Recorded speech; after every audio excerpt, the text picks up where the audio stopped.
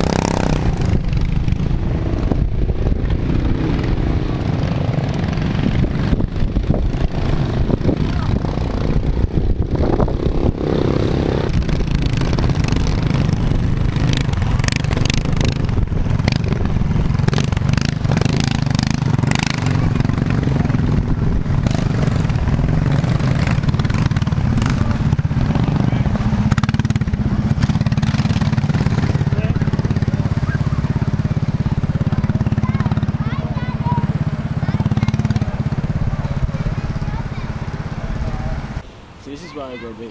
It's an energy for keeping it's a tenner a wash. Isn't it? Yeah. Tenner a wash? Yeah. Then I'll give it to Get charity. ready for tomorrow. Get ready for tomorrow. Yeah. Charity fixing.